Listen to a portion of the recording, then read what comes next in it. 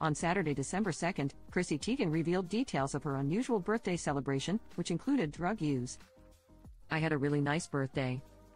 Went to see my friends at Flamingo_State, had a beautiful lunch with friends, then did ketamine therapy and saw Space and Time and Baby Jack and some weird penguins and cried and cried and cried," she explained, referencing her and husband John Legend's baby Jack, whom they lost in 2020. "Then laid with my babies, then hot pot, then hung with my best friend," she concluded, mentioning her kids Luna, 7, Miles, 5, and infants Esty and Ren. Along with a message about her day, the mother of 4 uploaded a series of photos, including her and her friends at lunch, her on the couch with her kids, and a snap of Legend planting a kiss on her cheek. Despite the adorable pictures, many followers couldn't help but focus on the model's use of ketamine. Ketamine? Normalizing a Schedule III treatment-resistant depression medication as part of your birthday celebration? One person said, while a second wondered about Teigen's trip, asking, "But what did the penguin say?" Others expressed their confusion, saying, "What the F, is a ketamine treatment? And isn't ketamine a horse tranquilizer?" Additionally, some users commented on the cookbook author's slim figure, as they speculated she might be using a weight loss drug.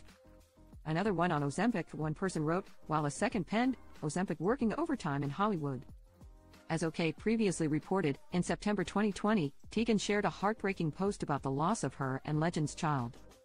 "We are shocked and in the kind of deep pain you only hear about, the kind of pain we've never felt before. We were never able to stop the bleeding and give our baby the fluids he needed, despite bags and bags of blood transfusions. It just wasn't enough," she wrote. "We never decide on our babies' names until the last possible moment after they're born, just before we leave the hospital. But we, for some reason, had started to call this little guy in my belly Jack. So he will always be Jack to us. Jack worked so hard to be a part of our little family, and he will be, forever. To our Jack, I'm so sorry that the first few moments of your life were met with so many complications, that we couldn't give you the home you needed to survive. We will always love you," she added. "We are so grateful for the life we have, for our wonderful babies Luna and Miles, for all the amazing things we've been able to experience. But every day can't be full of sunshine. On this darkest of days, we will grieve, we will cry our eyes out.